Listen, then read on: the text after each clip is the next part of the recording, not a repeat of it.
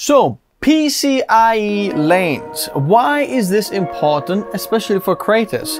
For example, this CPU has 24 Gen 5. This one has 20 Gen 5.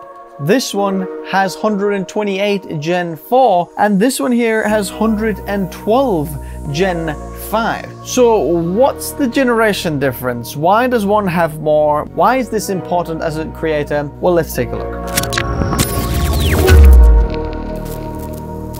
Looking for a cheap way to license your Windows? Check out Hookeys through the links in the video description. Make sure to use the code TN20 to get a 30% off. Paste the license to the activation settings and you're all done. This license is for Windows 10, but you can upgrade it to Windows 11 for free. They also offer Microsoft Office 19 license. Use the same code TN20 to get a 30% off. Check out Hookeys.com in the video description below. What is PCIe lanes? What does it stand for? PCIe stands for Peripheral Component Interconnect Express, or PCI Express. Basically, it just means a lane that allows you to expand the connectivity of your CPU. So think of it this way. First of all, let's talk about the generations, right? Think of this as this, that your CPU here is a type of a city or a big town, right? And then you've got all these other little things around that connect to your city CPU. Sometimes you have, USB ports, you have LAN, you have SATA ports, you have M.2 slots for storage. Like, you can have loads of these, lots of little squares, and they're all important in your creator PC to connect to the CPU. You also have GPU here, capture cards, you have audio cards, and so on. You can keep going and going and going, but there's a limited amount of, what you can add to this. So basically, now each one of these has to transfer some data to the CPU, right? Some of them need lots more, like GPU needs big data talking to the GPU, to the CPU to actually give you information, right? Then M.2 has a little bit of a smaller one. Then USB ports have a tiny little one.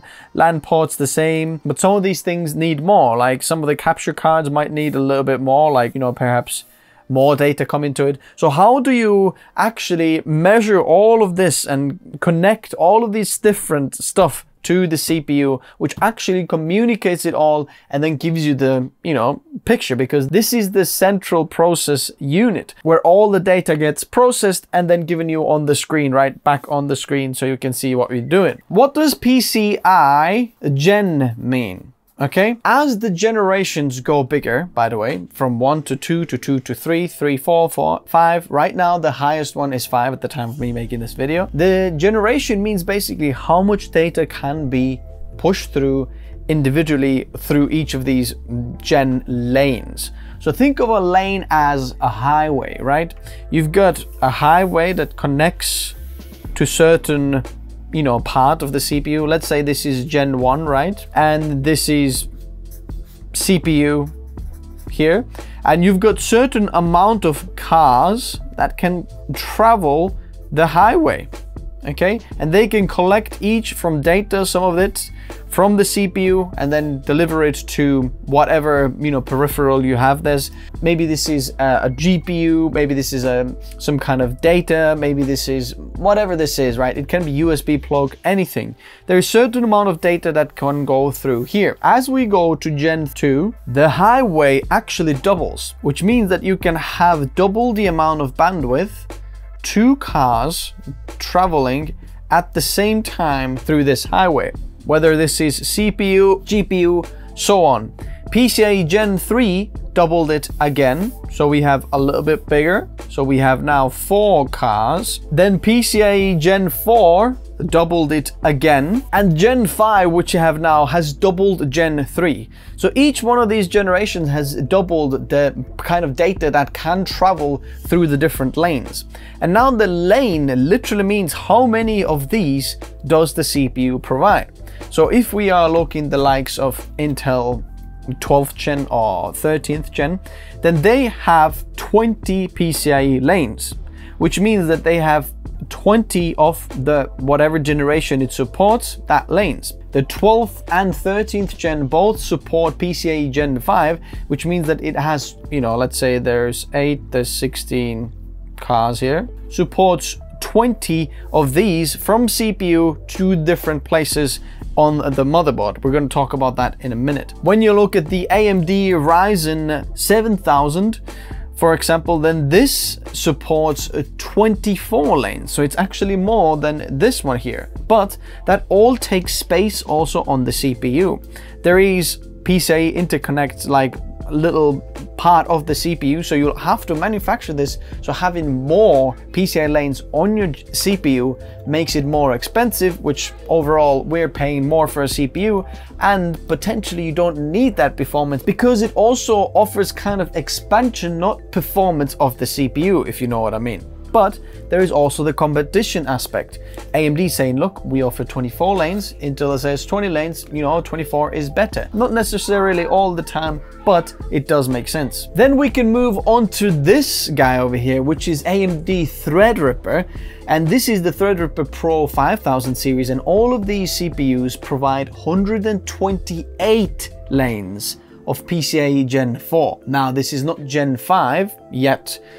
This is like a last generation, this is PCIe Gen 4, but 128 of these is quite a few of these CPUs, and that's part of the reason why it's big. Obviously not all of it, but you have a lot more cores, you have a lot more going on this CPU because you can connect different things. But then we also have this guy here, which is the Intel Xeon 3475X, which has 112, a little bit less than this guy, but they are Gen 5 lanes, which means that, as you see, Gen 5 is much bigger bandwidth, which means you can connect even more and bigger data going through these PCIe lanes. So now let's take a look at how does that work on the motherboards. Perhaps you've never realized this before, but if you look at the motherboards, I've got two motherboards here. One of them is like mainstream Intel Z700 series motherboards here. This is Aero G Z790, okay? This one here is a Workstation motherboard, and this is the for Intel Xeon 3475X, or all of the Sapphire Rapid Xeon platform, LGA 4677 socket. So here's how this works. You're gonna install your CPU somewhere on the socket there. So let's do that. Right, your CPU goes in. And now you start connecting different parts to the CPU. So what takes PCIe lanes in the motherboard? Number one thing, the main thing that takes PCIe lanes in your PC is the GPU. So whenever you install a GPU into your system here, which we'll have one there, let's pretend we've just installed the GPU in there. Usually that first slot is an X16 slot, which means that it's going to take 16 PCIe lanes, right? So 16 of those CPU highways is routed to this first slot in here. And it's the same on this motherboard. The first slot has 16 lanes. In this instance, it is PCIe Gen 5, right? But right now, we don't have PCIe Gen 5 GPUs available. As far as I know, there's nothing, no peripheral that takes 16 lanes of PCIe Gen 5. If you have the likes of an RTX 4090, perhaps, like this guy over here, and you plug it in here, which takes 16 PCIe Gen 4 lanes to connect this massive 4090 to the CPU to, you know, have enough data bandwidth to talk about the graphics, and everything gets communicated to the CPU and back on the screen and so on. It takes 16 lanes. So now you're asking, wait a second, but that's PCIe Gen 5 and this is PCIe Gen 4. How does that work? Basically, the golden rule is that they're always backwards compatible, but not necessarily upwards compatible. So if we are taking a Gen 4 peripheral and we put it into a Gen 5 highway, that means that it's just got more space to travel on that highway, and we're kind of wasting the space in there. And perhaps some of the lanes, they can run PCIe Gen, you know, 4 and 3 and 2, whatever. So the lanes are backwards compatible. But if you take a PCIe Gen 4 card like this one that needs 16 lanes of PCIe Gen 4, and you put it to the likes of 10900K Intel CPU or Ryzen 2000, for example, or something like that, that doesn't offer Gen 4 PCIe lanes, that means that suddenly this card now might be bottlenecked, because on the highway, the 16 lanes of highway now where we can transfer data between the CPU and GPU is going to be smaller. So this needs Gen 4, but now it's Gen 3, which means that it's going to have to transfer all that data on those smaller highways, meaning that the actual data, there's going to be a delay transferring all that data. So if you look at back on this guy here, right, the lanes might be Gen 3 here, but we need 16 of these, then it's not going to be as fast transferring the data through these lanes. And that's where the PCIe lanes go. Then you're saying, wait a second, so we used 16 of these PCIe lanes on the first GPU slot. Where does the rest of it go? And what about the rest of it? There is M.2 PCIe slots. If you know, underneath here and underneath here, there is M.2 SSDs. Like this one over here. This is Kingston Fury Renegade 1TB model. And if you want to install that underneath that heatsink, you pop it in there, then there is one slot that is directly connected to the CPU. And that's the rest of the Gen 4 lanes. They will go to the CPU. And then voila, all of the 20 lanes from the CPU have been used up.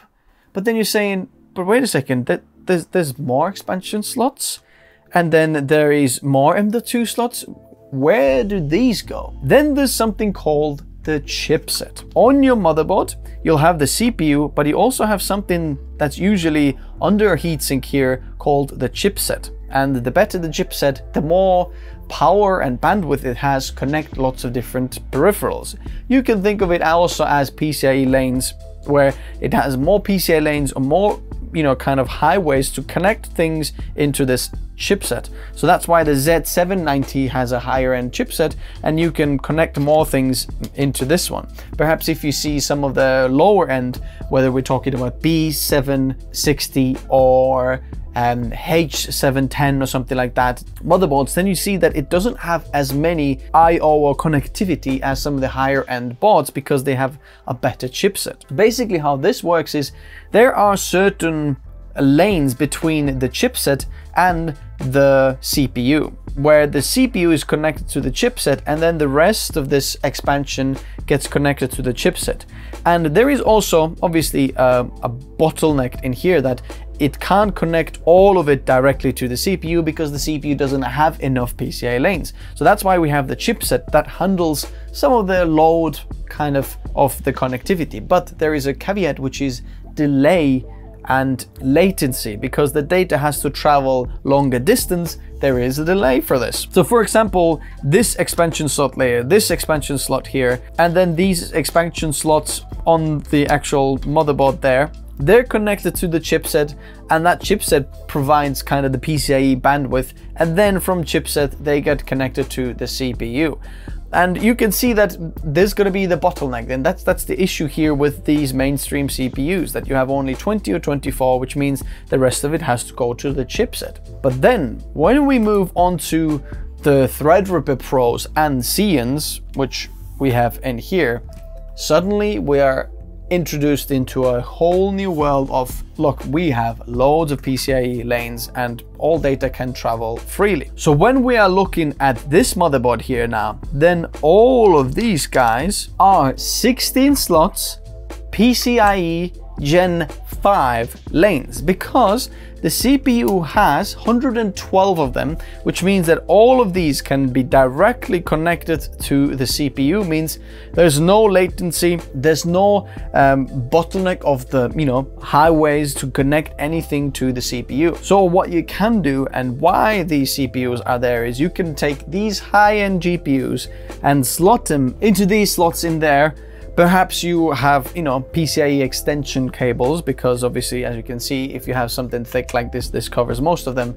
But now all of these GPUs can be directly connected to the CPU, and you're not going to have any problems in expansion. You can take another GPU and, plug it in there, and then whatever, you have a 10 gigabit LAN, you plug it in there, as you can see there. You have a capture cards, you have audio cards, you have video decoders, encoders, anything you want, you can plug in there, and you're not gonna have any of these bottlenecks. And that's why these Threadrippers and Xeon CPUs take it to a whole new level of PCIe expansion. What you can do, you can build yourself a workstation, and you don't need to worry about how many GPUs you're gonna put in there, and if I'm gonna be bottlenecked by the GPU, or if my platform actually bottlenecks the GPU, because the GPU doesn't have enough big lanes, highways to talk to the CPU and actually chew through all of this data that needs to come to the GPU, back to the CPU, and then on the screen, and then goes through the RAM and everywhere,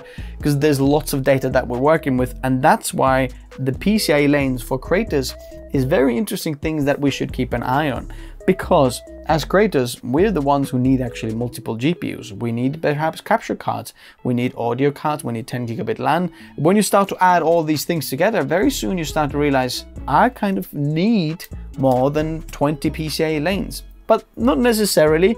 There's possibilities other ways as well. That's why these high-end Threadripper systems are very, very beneficial if you are, for example, 3D renderer, if you need a lot of graphics power, or M.2 PCIe storage. You only have 5 slots in there, but then you can have PCIe M.2 expansion cards like these ones that take 4 of the PCIe Gen 4 storage, and you can slot them in here. Look, it's only 1 slot deep. You can put 1, 2, 3, 4, 5, 6, 7 of these.